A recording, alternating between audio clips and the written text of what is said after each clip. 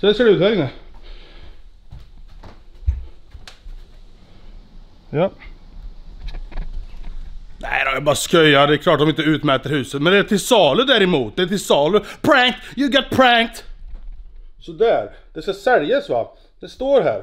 Så att om någon vill köpa ett kanonfint hus, eller kommer det ut på annons här om några dagar. Perfekt där, va? Vill du gå ut? Gå ut då. Sätt du skit där. En riktigt fet skitkarv vill jag se. Bocentrum. Vi ska sälja huset.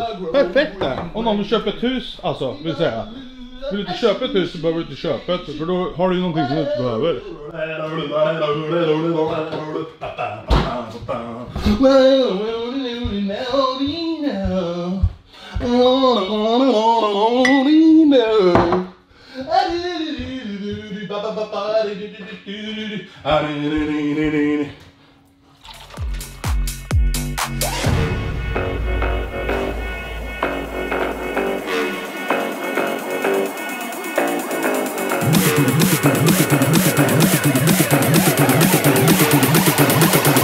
Make the booty bounce on the dance floor.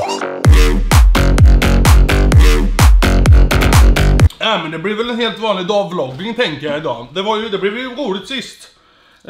Och i det här huset så kokar vi ägg på morgonen. Oj.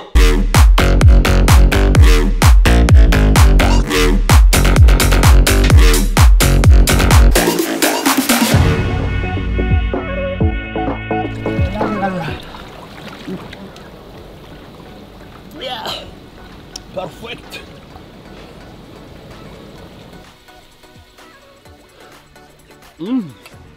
Gröt. Och kaffe.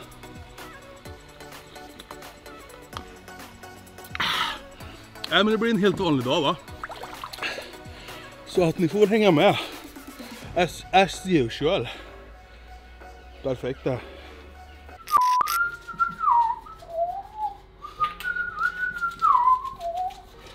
Oj. Jag håller på att odla skägg. Som ni ser här. Jag ser ut som svarta Petter i ansiktet.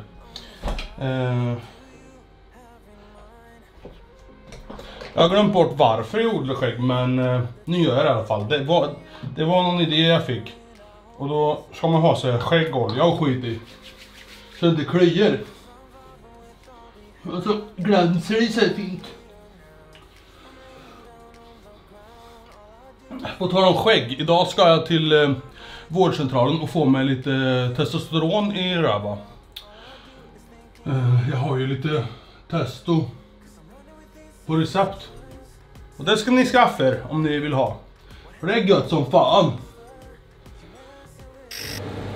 Röka bajs i skolan. En dag när morten och jag skulle gå och basta hela dagen. Så var det någon som skitit i bastun.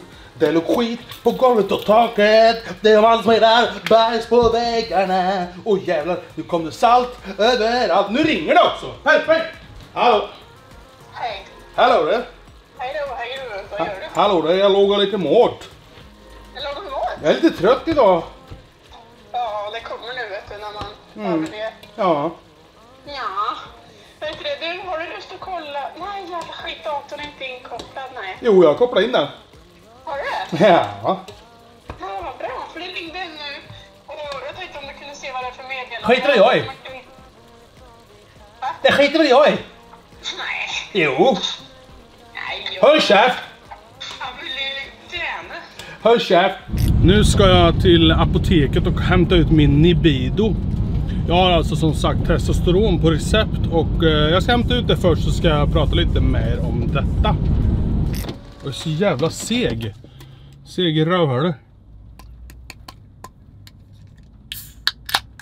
Det blir inget bra med den här.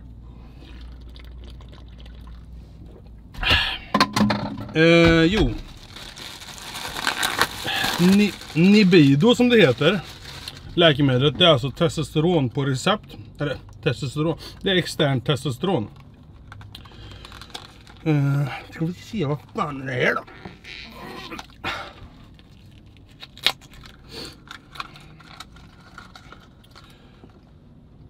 Den ser ut så här. Och det är alltså externt testosteron. Testosteronbrist är fruktansvärt vanligt. Men det är inte speciellt känt att det är vanligt med testosteronbrist. För att hormonforskningen och hormonbehandling och sånt här ligger väldigt efter i Sverige. I USA är det hur vanligt som helst med män som har testosteron på recept. Vanliga symptom är kanske trötthet, energilöshet, man är omotiverad, man är odriftig, man kanske har ont i kroppen, man kanske har svårt att lägga på sig muskelmassa, man kan ha lätt för att lägga på sig bukfetma. Men det vanligaste skulle jag säga är att man känner sig orkeslös, deppig. Och så ska ju ingen behöva må. Och det är supervanligt och det är jättemånga människor som har testosteronbrist. Men de vet inte om det. Och den här kommunala vården och det här liksom, när man går till en vårdcentral och frågar om detta, så kommer de bara säga att nej, men då är det helt normalt. Och tyvärr är det så. Man måste gå till en specialist. Och misstänker du att du skulle kunna ha liksom testosteronbrist, så ska du kontakta Ekenhälsan i Göteborg. De har ett sånt formulär där man kan skriva i sina symptom. Och sen kommer du bli kontaktad för en konsultation. Och jag kan säga så här att testosteronbrist är fruktansvärt allvarligt. Alltså för att det påverkar hela ditt liv. Om du är energilös och deppig, så går du till vårdcentralen. Då kommer de skicka dig till öppenvården eller till psyk liksom. Du kommer få antidepressiva eller samtalsterapi eller vad det nu är. Men du kommer inte bli bättre för det. Du kommer fortfarande grina och tycka att det är tråkigt att leva. För att det botar liksom ett grundproblemet, att du har testosteronbrist. Om du har rätt mängd testosteron i kroppen, så kommer du vara som en maskin. Du kommer vara driven, du kommer vara full av energi. Du kommer känna dig stark och trygg i dig själv. Och det är jävligt viktigt. Så unna dig själv en koll. Testa dig. Testa om du har lågt testosteron. Om du känner att du har de här symptomen. För det kan förändra hela ditt liv. Rätt gött där.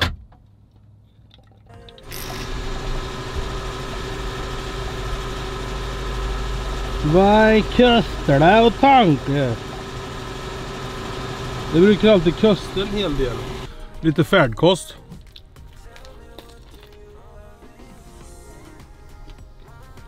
Det är en jävla till startar det finns. För att man åker dit och så tankar man. Och så blir man ledsen för det är så dyrt. Men då kan man alltid gå in och köpa någonting och tröstäta med. Och det är ju perfekt. Hallå? Hallå. Hallå? Du, ska jag köpa med någonting hem eller? Ska du ändå in i någon affär? Jag tänkte åka in på Maxi och köpa hägi. Ja, det blir hägi ikväll. Ja, det är en hägig kväll, tycker jag. Imorgon ska jag börja på det, tänkte jag. Ja, imorgon blir det. Perfekt. Ja, jag är ledsen, vet du. Jag måste ha hägi idag. Ja, men då behöver vi det. Är hon klar? Ta någon god. Ja. Ja, köp med ett paket blöjor också då. Ja. Har du också dålig i magen eller? Nej. Och jävlar, jag behöver knäckebröd också imorgon. Jävla gangsters stod här. Alltså? På torget. Gangsters överallt. Ja, det var poliser där också nyss. Kanske därför att Ja. de stod utanför Solosseum typ. De har nog ingen jobb heller, kan jag tänka mig. Gangsterserna eller poliserna? Poliserna har nog så att det räcker. Ja. Nej, gangsterligan tänkte jag på. De hänger mycket utanför Livs där. Gangsterliga. Gangsterliga. Skillnaden på fitter och riktiga grabbar. fan. Jag tror fan i mig jag är inte matberoende. Jag tror jag är så här dopaminberoende eller rusjägare eller vad fan säger man?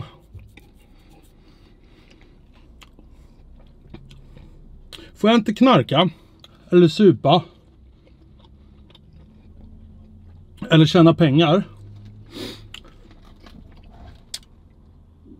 alltså spel, om man vinner någonting på ett spel, eller om jag gör en bra affär, eller om jag får ta droger, eller om jag dricker, eller så måste jag käka glass eller godis eller pizza eller kebab och skit, och jag kan äta hur mycket som helst. Jag bara är mätt. Det var jag för länge sedan. Men jag bara fortsätter. Helt manisk. Vad är man då? Kommentera i kommentarsfältet vad fan man är då. Och vad gör man? Är det terapi som gäller eller? För jag tycker det här är jävligt gött va. Men det är som att jag är beroende av allting som triggar mitt belöningssystem. Det resulterar i att jag blir fet som en gris va.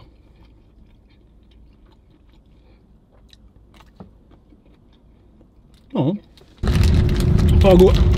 Vad god det här var. Och fan vad god det här var. Nej då, men jag ska visa. Häagen-Dazs. Har ni inte ätit den här glassen så gör det. Den innehåller typ 1000 kalorier per gram. Du blir så jävla fet. Men skitsamma. Den överlägset godaste glass som finns. Och inte just den här smaken. Alla deras smaker är ju goda som helst. Om du gillade Ben & Jerry got nothing on this. Man pratar så här, nothing. Glöm inte att TH, då säger man nothing. Man har tungan. Nothing. Ni är väl bra på engelska, så ni säger nothing. Nu åt jag så mycket så att jag är helt slut i käkbenen, i käkmuskeln. Typ inte kramp, men att jag kan inte tugga mer.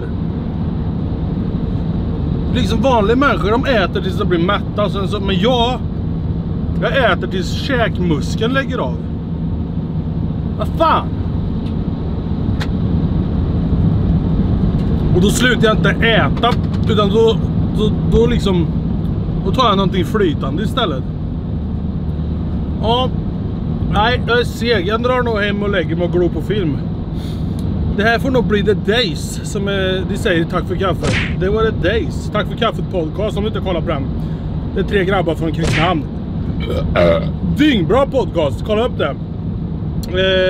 Ja, nej men det var The Days. Ni får det bra. Hej!